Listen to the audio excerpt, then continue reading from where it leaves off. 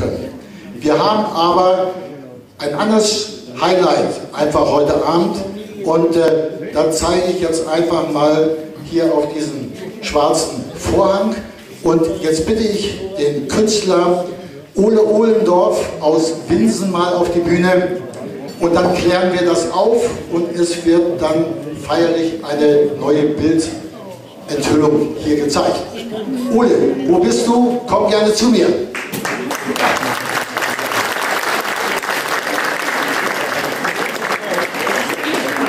Ole, du kannst viel mehr über das Bild sagen. Ich kann nur etwas über dich sagen. Wir kennen uns viele, viele Jahre, 25, 20 Jahre. Nicht? Das ist schon auch eine Zeit. Und wir waren bei vielen Anlässen auch zugegen. Wir haben Ausstellungen auch gemeinsam organisiert und durchgezogen. Und ich freue mich, dass du aus dieser Idee Dead Rock Heads, dieser toten Rockgrößen, die du also malst, die du einfach auch nochmal erlebst, das ist ein Riesenthema geworden. Ich sag mal, so circa 150 Bilder hast du in diesem Feld schon geschaffen und du erklärst vielleicht selbst diesen Bereich und ich gebe das Mikrofon weiter und dann das Übrige mache ich mit dir nachher später gemeinsam. Danke.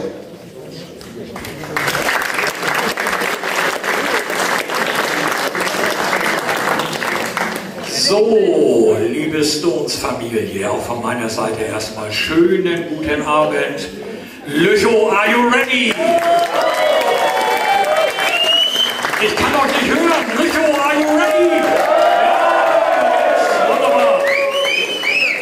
Ja, Uli hat das ja schon ein wenig anmoderiert, um was es jetzt gleich gehen wird. Ein neuer Dead Rock Head wird hier gleich enthüllt und wer kann es anders sein als Charlie Watts. Am 24. August ist Charlie abgereist in den Rock Heaven und von mir gemalt. Musik trifft Malerei, ein Lebensgefühl trifft auf Erinnerungskultur. Das ist mein Motto. Und Uli sagte schon, mehr als 150 Gemälde zur Serie sind gemalt. Das hier von Charlie Watts ist das 159. zur Serie. Und das werden wir erstmal jetzt gleich schön enthüllen. Und ich denke mal, Charlie gebührt ein gewaltiger Countdown, den wir jetzt gemeinsam runterziehen werden. Wir fangen an bei 10, 9, 8, 7, 6, 5, 4, 3, 2, 1 und da fällt der Vorhang.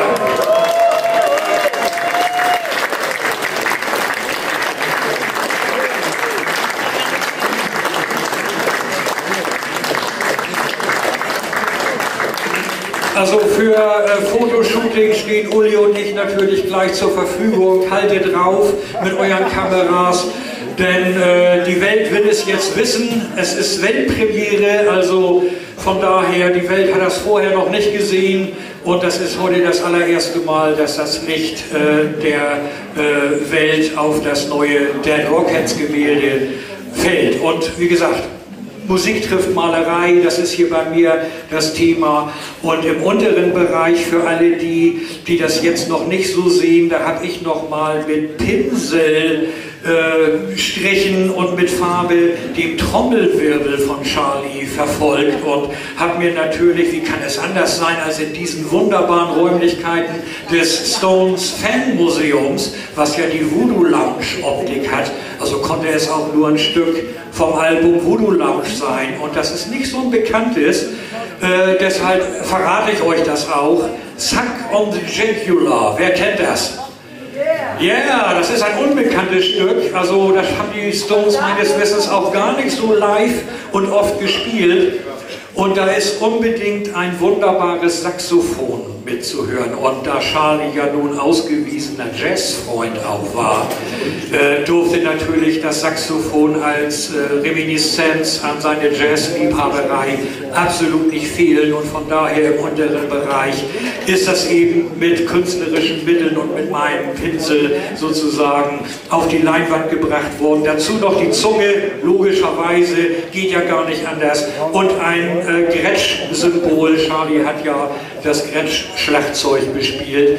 Also wir stehen gleich für ein Fotoshooting zur Verfügung und ich bedanke mich für euer Kommen und dass ihr dabei wart und ich wünsche uns noch allen gemeinsam einen stonigen, rockigen Abend. Vielen Dank.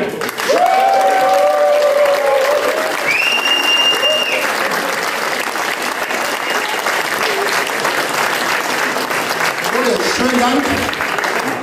Wir werden immer den Charlie gedenken und ihn einfach achten. Er hat eine große Leistung gebracht, 59 Jahre.